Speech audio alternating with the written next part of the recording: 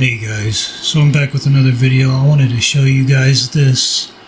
I just discovered this. I don't know how I didn't discover it before, but basically if any of you guys were wondering why all of a sudden in Unreal Engine 5 you can no longer read the values of things like get relevant anim time remaining, it's quite literally impossible to. And why breakpoints simply do not work. So for example, this is a function that's getting fired. As you can see right here, if I clear this log, it fills back up with this, and yet it's not breaking. So it's actually quite simple. So in Unreal Engine 5 they introduced well, I don't know if this was a thing back in Unreal Engine 4. It might have, but maybe it wasn't enabled. I don't know.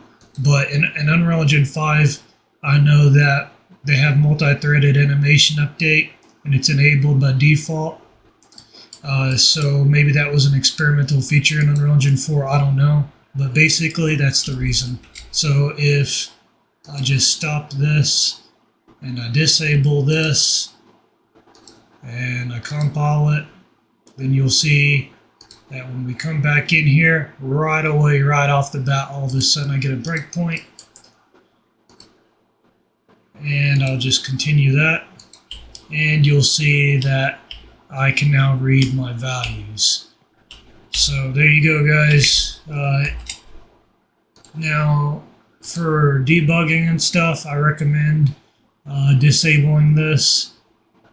But obviously you're going to want to try to keep it enabled just to make sure that there are no issues related to multi-threaded animation updates for when you release your game. And that's pretty much it.